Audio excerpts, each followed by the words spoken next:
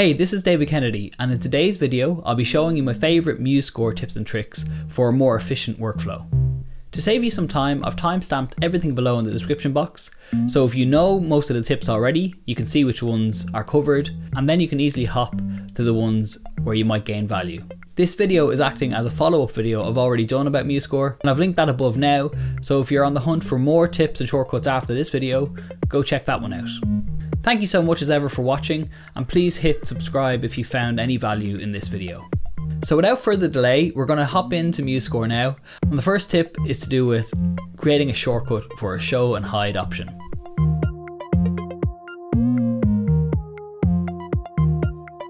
So here we are inside of MuseScore. This is a melody exercise that I will give to students to complete.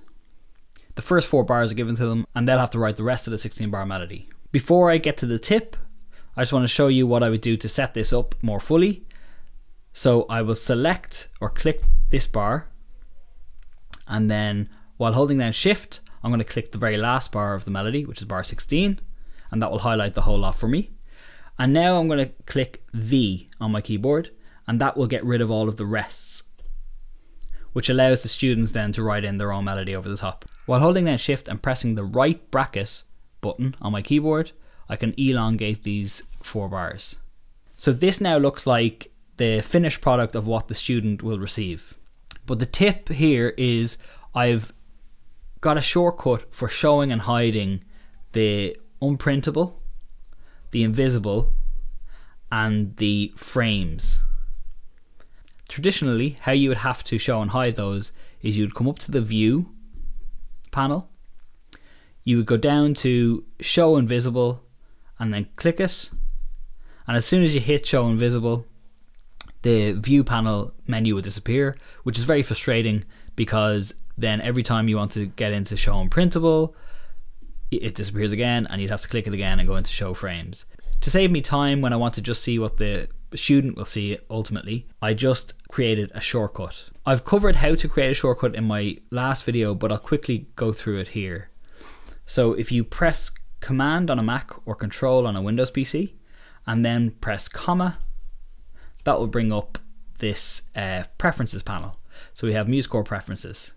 If I go into the Shortcuts tab, this will bring up all of the areas that can have a shortcut. So what I did was I scrolled down to the Show Frames.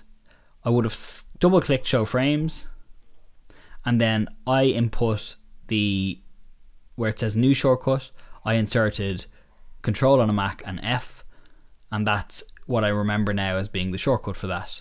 And I did the same then with Show Invisible, and I did the same with Show Unprintable.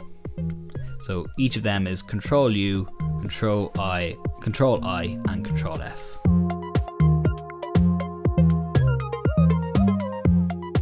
For tip 2, I've bundled together 3 tips that are fairly similar to one another. The first of which is moving a note up or down diatonically. So in a default situation, the up and down arrows will move a note of a piece, the first note in this instance, up or down chromatically. So B to C sharp to D, and so on. And down, similarly, will flatten or raise it by a semitone.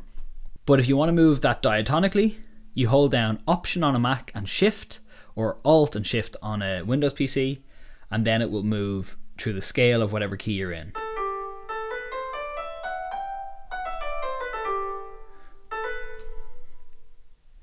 The second one is about the stem direction, and the quick way of changing the direction of a stem. So at the minute the stem is obviously going down on the first note.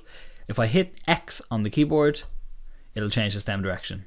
This is very useful when you have a reduced score for SATB choirs and you need the soprano and altos to fit on the same stave. It can be a good way of identifying which is alto and which is soprano. And the last one is to do with hopping between 2 different staves. So this is a grand stave or a piano stave, and if I want to edit notes up on the treble clef, I can be up here, but if I hold down Option and press the down key, that will hop down to the bass part. And it's just a quick way of hopping between each stave. And just a shameful plug here, this is a document that I've worked on for a while, doing all of the solutions to question 5 on the composing paper in Ireland from the years 1999 all the way through to 2021. So I have that up on my Patreon, the solutions of all of those questions. I have that up on my Patreon. On the same tier on my Patreon, I also have the blank boxes. So each of the questions with blank boxes. So you can access that on the Patreon link. I'll leave all of the links in the description box below.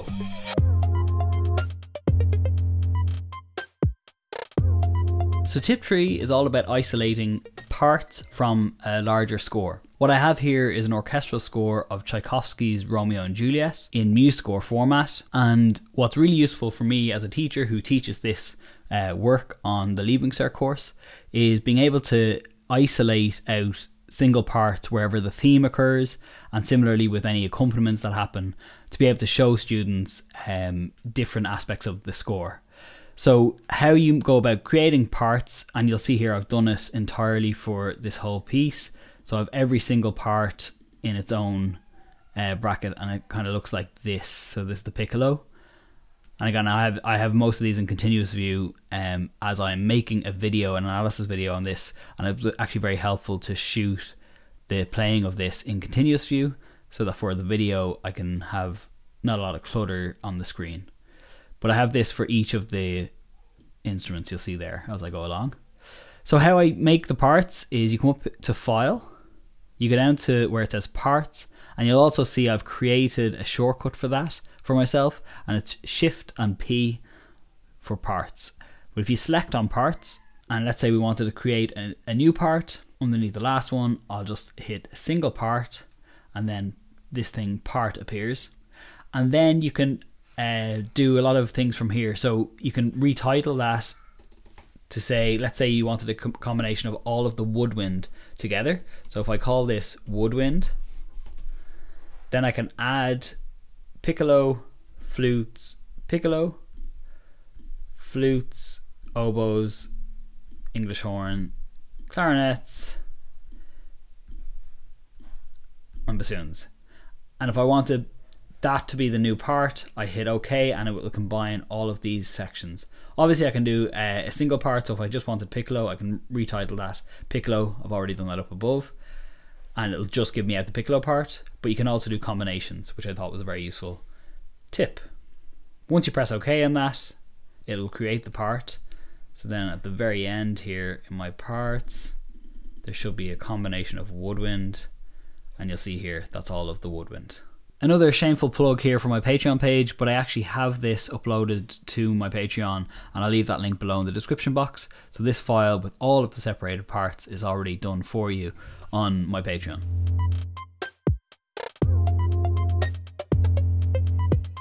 Tip 4 is very straightforward. It's about putting in an anacrusis or an upbeat. So you see here we're in 6/8, but we have the pickup bar of a quaver into the main bar 1. And how you do this on MuseScore is you right click the bar, go to measure properties, and then measure duration.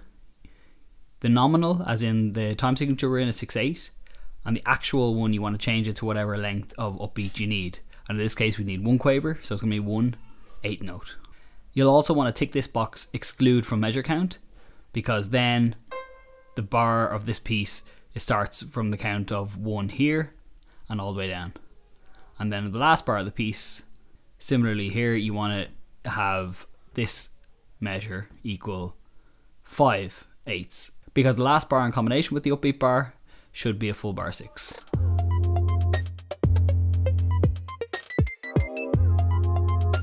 Tip 5 is about turning on and off bar numbers.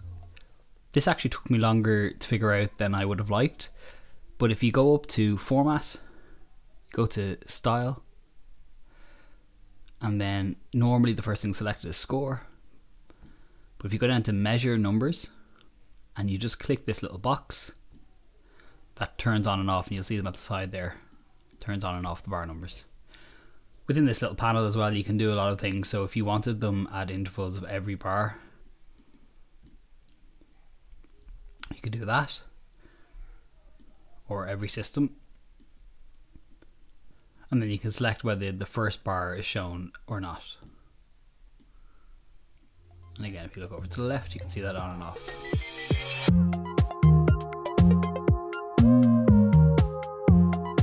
Tip 6 is about changing the instrument sound throughout a piece of music. So in this example here, the default here is set to a piano sound. So if I want to change that sound on the second bar, what I do is select the bar. I'm going to hit the function key and F9 to bring up my palettes. And then with the text drop down, I'm going to select change instrument. At this point, I can choose to change to whatever instrument I want, and I'm going to change the flute just for example now. A little text will appear called to flute, and if I play this back now, you'll hear that it goes from piano sound to a flute sound.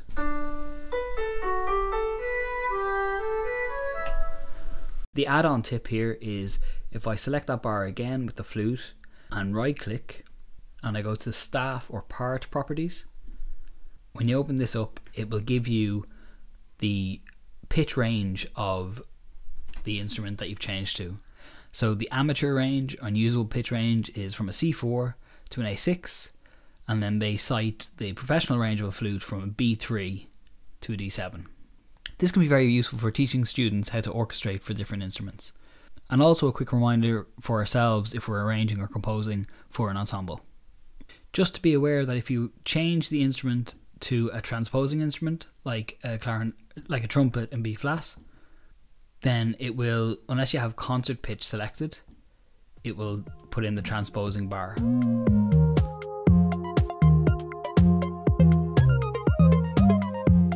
Tip 7 is a quick way of using slurs as you write a MuseScore. So to begin with, I'm going to select bar 5 here. I'm going to click N on my keyboard, and that puts us into insert mode or note input mode. And now I'm going to click 4 to access my quaver rhythms. And now to slur, the quickest way is press the note you want. We'll start on D. Press S to create the slur. And now the notes that you put in will all be slurred until you hit S again, and then the notes will not be slurred. And if we were to start again, press S, and you'll see there the slur stays until you hit S again.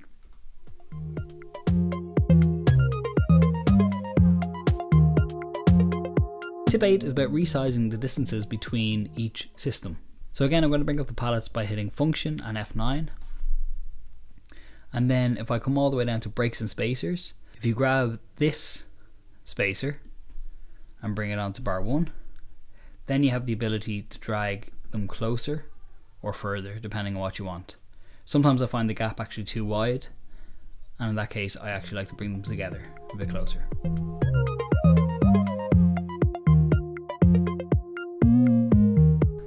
In this last section of the video, I want to show you 3 ways that I make use of MuseScore.com. These are very practical examples of how I teach music to various ensembles that I conduct. What you can see here on screen is a score that I transcribed from a performance by the Sunday Service Choir. And this was very helpful for the choir members to be able to practice along with a backing track without having to download MuseScore themselves and by just visiting the website. And it's very easy to share a link. This plays back wherever you click, and it will show each person where to be. Another example of this is a guitar piece that I composed myself, and then the tabs were available to read, as was the sheet music, and again, the guitar students that I had in that ensemble could practice along. This makes rehearsals far more efficient and more productive.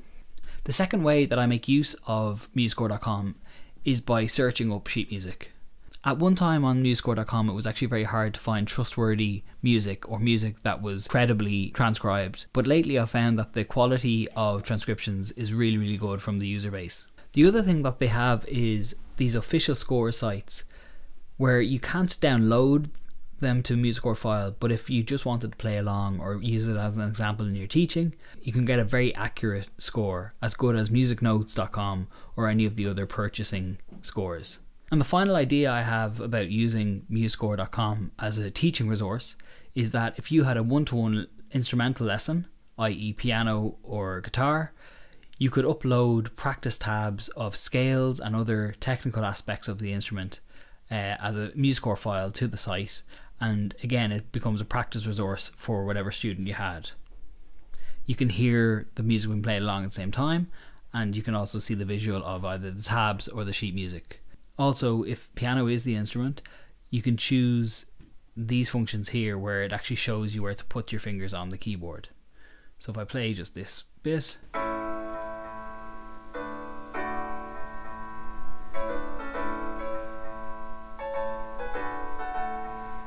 I know that some of my students use MuseScore.com in this way to learn piano parts. So that's it for this video. If you stayed to now, thank you so much for watching. Have a look in the description box below for any of the resources mentioned throughout this video. If this video has helped you in any kind of way, please consider hitting the subscribe button. It really means the world to me. This has been David Kennedy, and I'll see you in the next one.